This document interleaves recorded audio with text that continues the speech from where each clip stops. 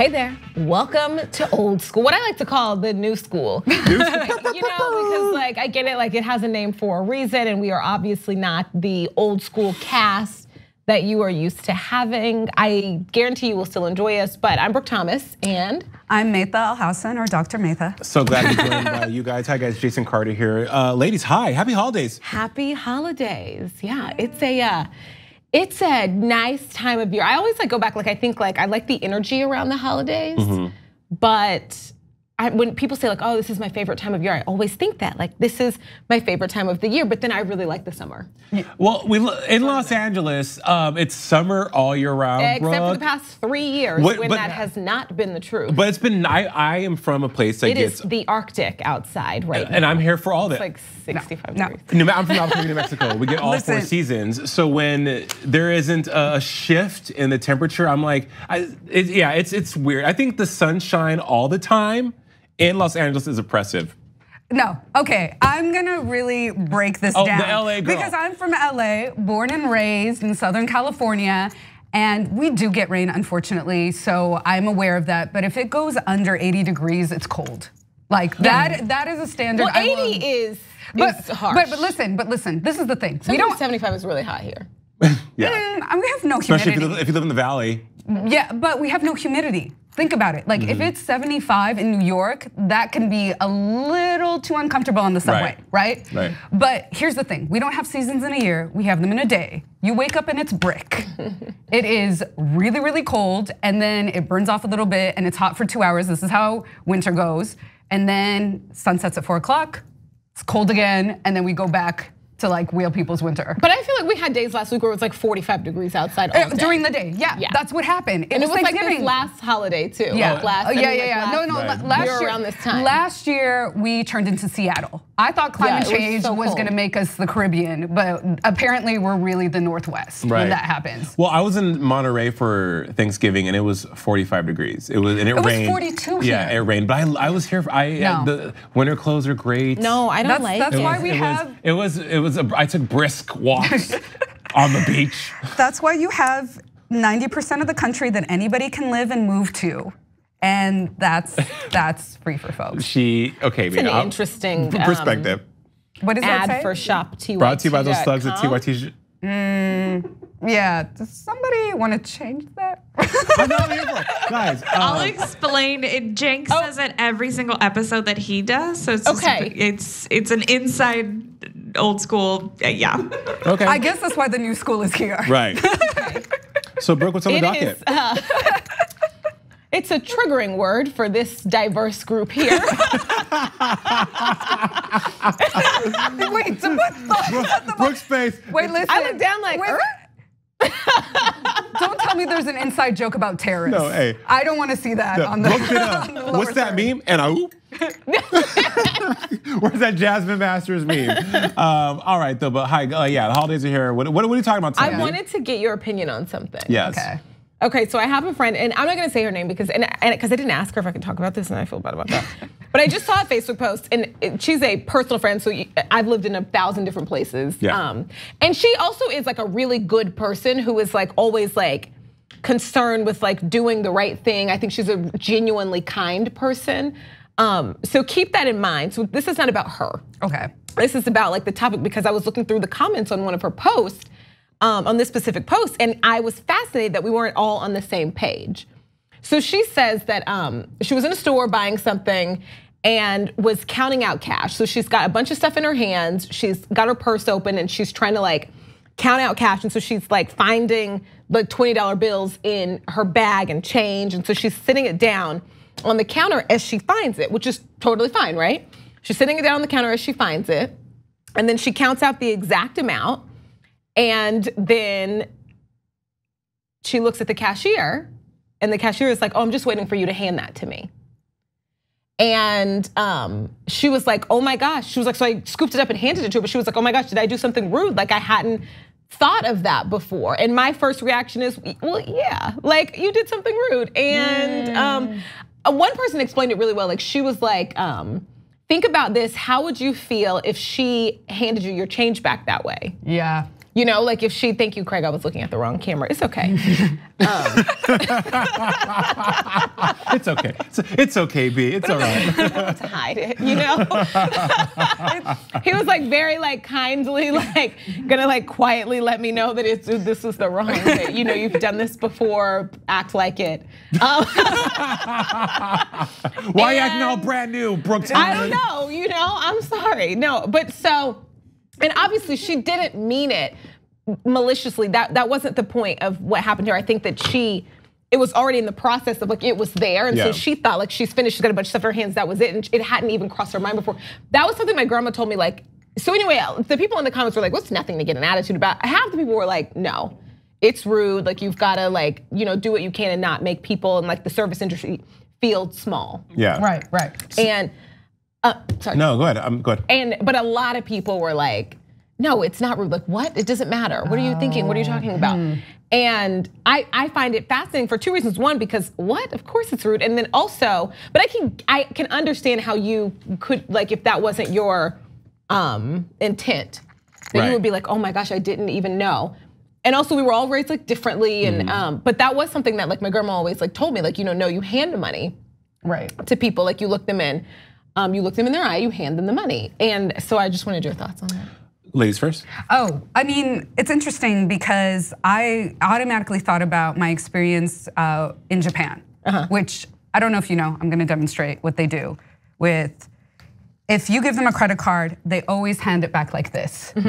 And I never knew how to take it back, but there is a customer service understanding that exchange has to happen with the hands, right? Like they're not gonna put it on the tray for you and you just take it back. And I've had people do that with credit cards here, and especially since it easily lets people know what your numbers are, unfortunately. So I can understand that you do the same to the other person, for sure. You put the credit card in their hand or you put the money in their hand because it's like you don't want to touch them. What's that? I think that's what the offense is. Like for me, it's like, well, you don't want to touch me, you can't. Yeah. I have to scrape this up for you. Like, right. See, I disagree. I mean, I personally, I'm two schools of thought about this because I worked in the service industry, and when let's say someone's paying with a credit card, one thing that's unacceptable is when people throw currency or things at you. That's unacceptable. But had I been at a place where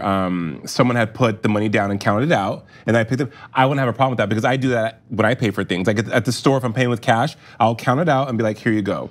But no, I will count it out and hand it to you because we're standing this close together. But more times than not, though, I think, and this is probably bad with like millennials and younger generations, is that we're so on the phone doing all these things. We're distracted that we're not really present or cognizant of the actions that we're doing. So you mentioned, Brooke, you had mentioned intent, yes? So I think if you intentionally are being dismissive, disrespectful, or discounting that person as a human being, absolutely, there's a problem there. But if you've been raised, as I was too, it's 4766, 2025, boom, and then they'll see it. I'll put together, and then they could pick it up. And that's just how I was raised. Maybe because I'm from New Mexico, I'm crazy, but I could see how people would be offended by that. Well, you know, my favorite phrase is intent does not negate impact. Okay. Right, and because like thinking about it this way, this is your one interaction with this person, and you're thinking, first of all, I don't care where your heart is, and I always say that I don't care where your heart is because your responsibility lies in like your actions and the impact on another person. I never really care like. You know, like when you do something like harmful to somebody, like we're not 5. And also like think about like all day how awful human beings are to cashiers. Yeah. Most people, I think like most interactions, like I just think that like it is a thankless job where like just people like beat down on you and you don't get paid enough. Like you don't even get paid the living wage in like most. It's hard to deal with people, right? And so it's robotic. You're constantly doing the same thing. All days of people treating you like you're a machine and like you know you don't really matter. Your paycheck says you don't really matter. Like you're tired, and then a person comes in and expects you to, you know, they don't mean it, but does it matter that they don't mean it when they're the 45th person that's done something awful? Like, does that make sense? Well, like, Brooke, that makes sense 100%. Because it still compounds, like it still adds to like. Right. But I think, okay, so you said about actions or impact, right? And your interaction with this person. Well, I will say that had, let's say, are we role playing here on TV? No, it's fine. We can't listen. I mean, I took out my credit card that I hope I covered the numbers with because people can but like, zoom into shots very easily, and I can just do whatever you want. But Brooke, so let's say we're at Rouse and I'm buying my Jabani yogurt. I like to shop at Trader Jo's. Okay, great. You're an organic girl. Organic girl. So if I'm working, I'd like to work at Trader Jo's. But let's say I'm like, you're like, Mr. Carter, it's $46.77. No problem. Oh my gosh, you look great today. How's your day today? Boom, here it is. Thank you so much. I think I would do this. But I'm just saying, you had said that actions have impact, right? It's not your intent, it's your impact. I do think that if you are present with that person, and there is an exchange of body language that could possibly be kind. That's body language. Well, okay, but I mean, it's like tomato. Like it's you feel it's rude because that's how you interpret that. But for people who don't feel it's rude for you not to speak to the person, or feel it's rude for you to hand them money but not look them in the eye. There's cues and behaviors that happen in that capacity. So I mean, I think it all depends on the person. I was a terrible cashier. Okay, I had like multiple jobs as a teenager, and by terrible I mean that like I didn't handle people's awfulness well. Yeah. I wasn't resilient like that. I was retaliatory. Okay. What is an example? I was not resilient, I was retaliatory. So if you were rude to me when I worked at Blockbuster when I was a teenager, and I got a special permit to start working. You might have to explain what Blockbuster is. Oh, right. It was this video store where you would go and rent DVDs. Before that, VHSs, but it was DVDs by the time I was there. There are these big block tapes that you put into a device. Be kind and rewind. So if you were rude to me, I would smile through it and forget to untag your DVD. So when you got home, you couldn't open it. Good for you, Brooke Thomas. Or when I worked at Walmart. I did too, great place. If you were awful to me, I would forget to security scan the most embarrassing thing in your purchase. So your condoms would go off at the door. Good. These are what, like, this is what a 15-year-old does, right? Like I was a kid. Yeah. Or like, yeah, I mean, people were awful and it was just like, you listen, you're not gonna talk to me like that. Yeah. Well, like here's a question, because I think customer service is a great topic for us to dig into, because one, how you treat somebody is incredibly important, because the whole job. Also, condoms are not an embarrassing thing. When you're 15, you think they're funny. Right. Okay. Yeah. So the whole job is to make sure your experience is pleasant, right? And that's the part of the exchange as the cashier. But when it comes to somebody who's a waiter, you're in New York, they're of the mind that the waiter should be almost invisible, like not interrupt your conversation. How many times do you have somebody checking in like, are you okay? And you're in the middle of like a deep story about a breakup, and they're like, do you want some more water? Do you want something? I don't care about that. Oh, I know that New Yorkers have an issue with that, because apparently you're supposed to move around seamlessly and then you're nice in the tip. So, first of all, tipping, we can talk about that. Tipping is not an option. Well, like, tipping 20% is part of your meal. Yeah, 20%. So you don't get to base like how you tip, in my opinion, you don't get to base how you tip on whether someone was nice to you or if they interrupted you or not. Unfortunately, if you have a problem with that, take that up with America, because it is the weird way that we pay people in like the restaurant industry. But we say, hey, you have to make up part of their salary. That the employer is not willing to. And listen, sometimes you don't have 20%. Sometimes you only, it's like 5 for 25. I don't know, I'm making something up, but haven't been to Applebee's in a really long time. But like this is the number and you only have that, that's fine. You can't afford to eat out that day. See, yeah, okay. Because that's 20% is part of your fee. So what you're saying, Brooke, is that if you can't tip, you shouldn't be eating out. You can't afford to. But that's a fair assessment. I will say this though. Tipping is not a gift. Right, it's not. It's the price of your meal. Okay. That's how I agree with you. And I know a lot of people watching probably agree with you as well. I say this though. I tip very well, especially around the holidays, because I understand how hard it is to deal with the public. However, my job is to be exemplary and stellar at my job and whatever I'm doing. If I'm digging a ditch or whatever I'm doing, I should be the best at that, right? I'm choosing to be in this job that entails and has these elements that come with it.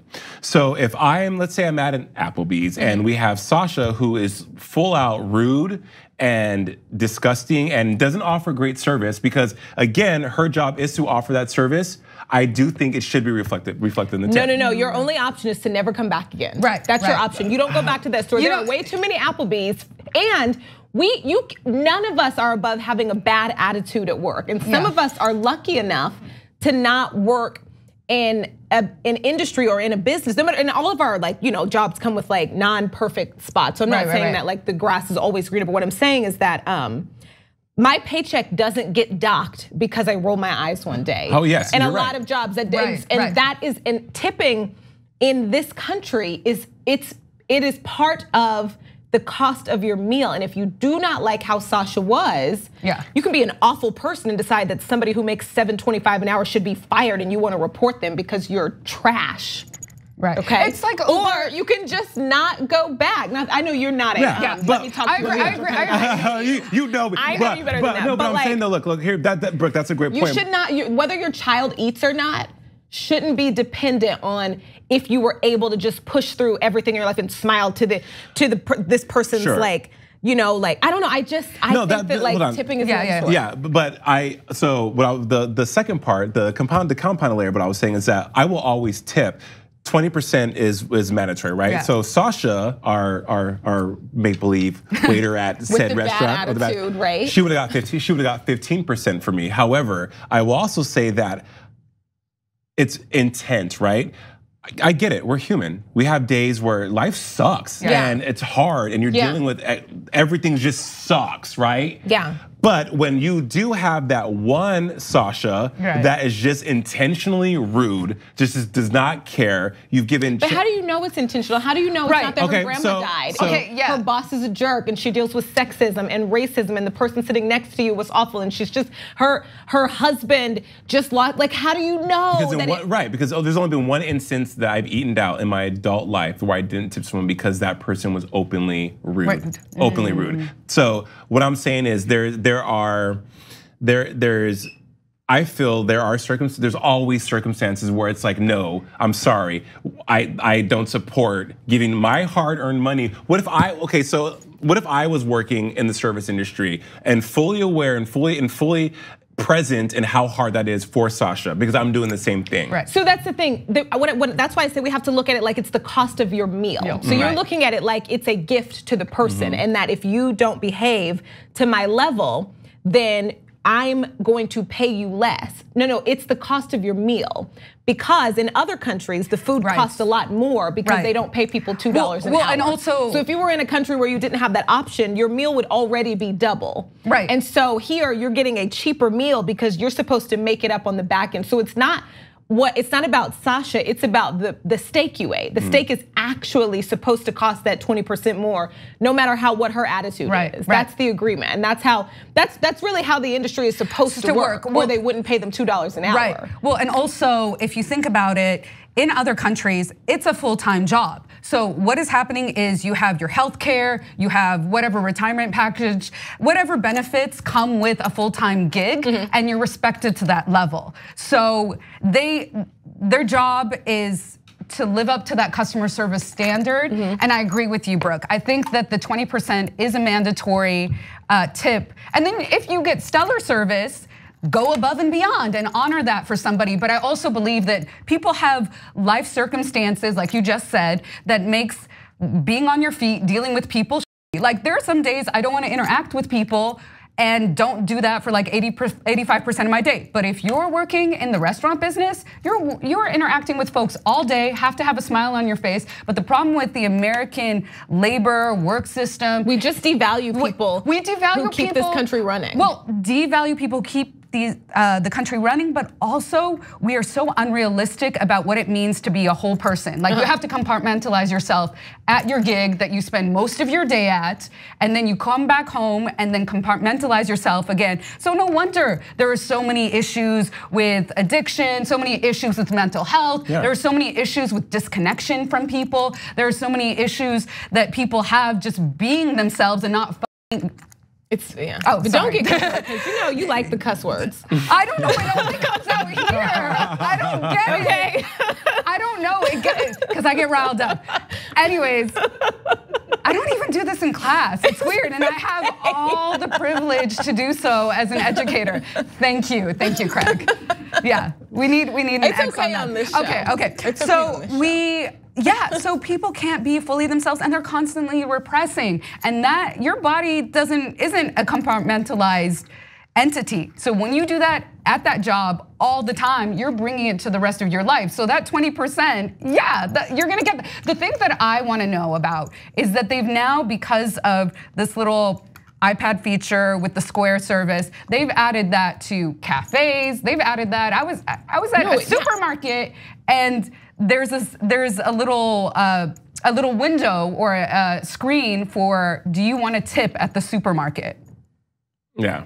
Well, because I mean, is there where? At Erewhon. Yeah, well, we live in a for-profit society. Okay, wait. No, I don't think anybody knows about Erewhon. Describe that for the viewers, please, and why we're laughing so hard. Erewhon She said the supermarket. Okay? No, that's like the alien. That's like the Neiman Marcus of supermarket. No, let me tell you guys. Boutique whole. No, Right. I'll tell you. $90 for a pair. Let me tell you, if Goop came to life, it would be Erewhon. Yeah, the yoga pants, all of it. But yeah, anyways. You know Erewhon's bougie when it was on the hills, okay?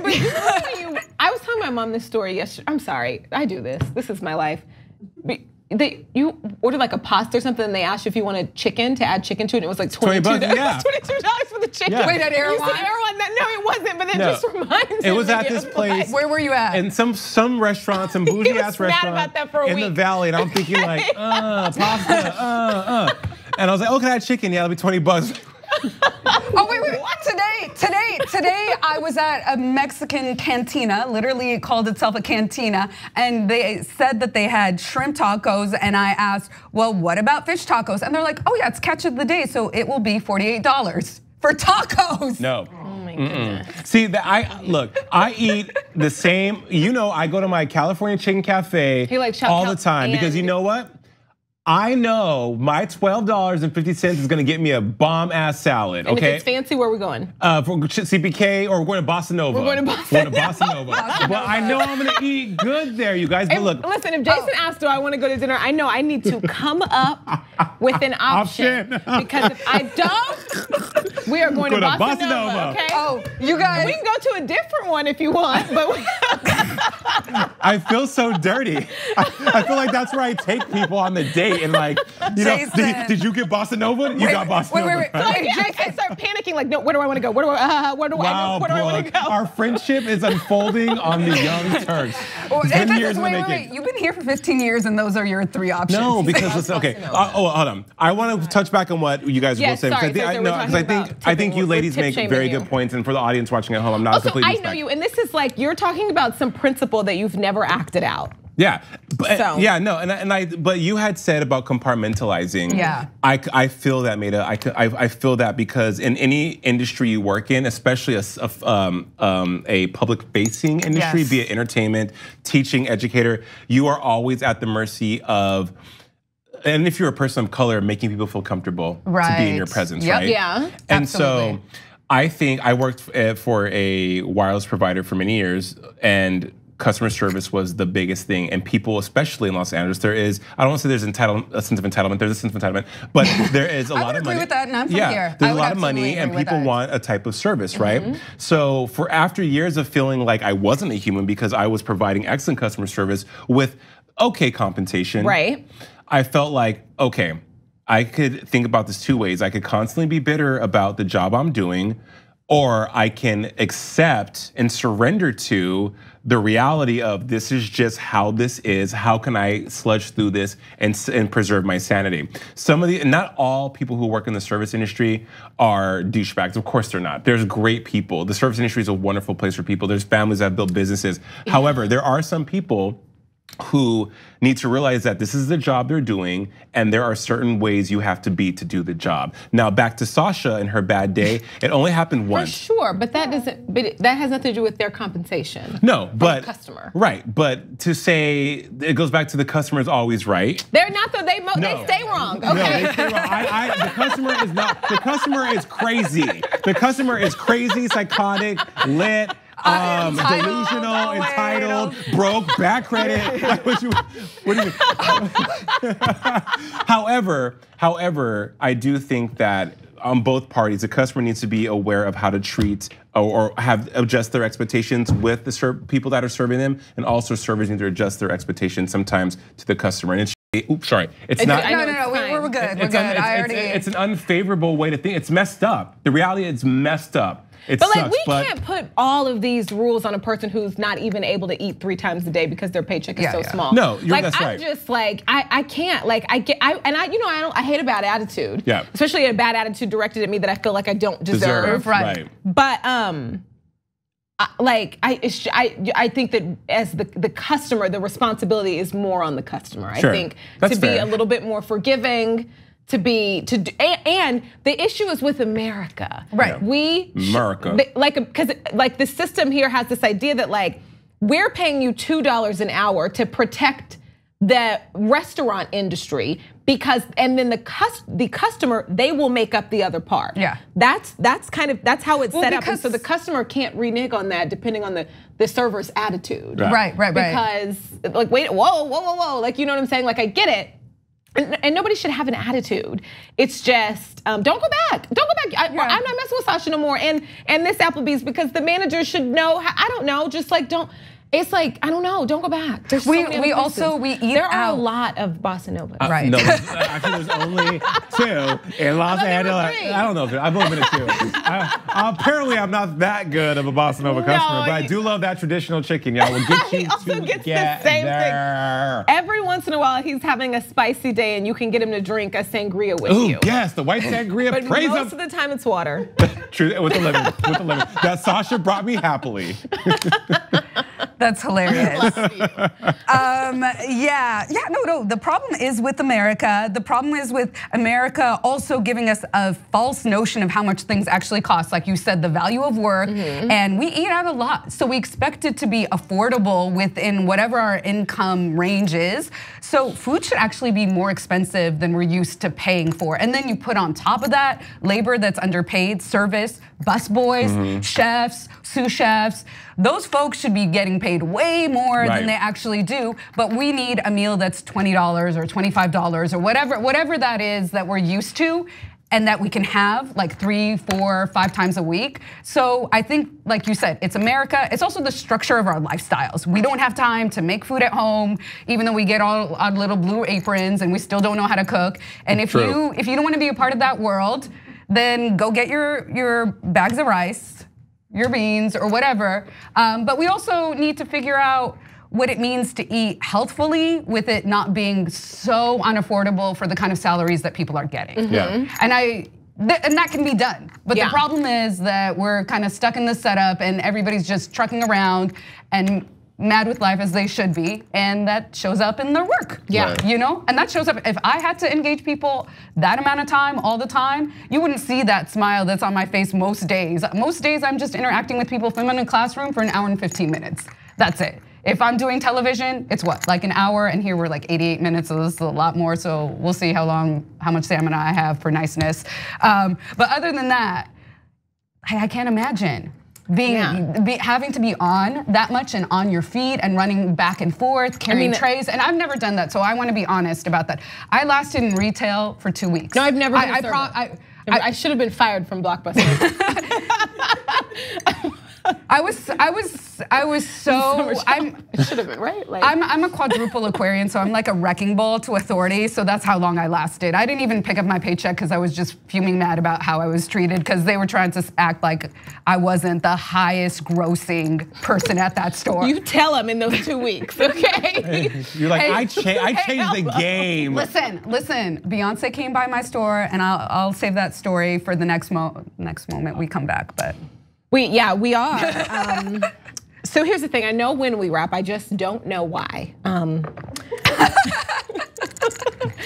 We are gonna take a break now, but keep it rolling for people on linear and podcasts, right? Is that right? Yep. And so, exactly, you better be, exactly, yep. Like what you see? Of course you did, it was old school. So click the subscribe button below and don't forget to ring the bell to never miss another video from the Young Turks.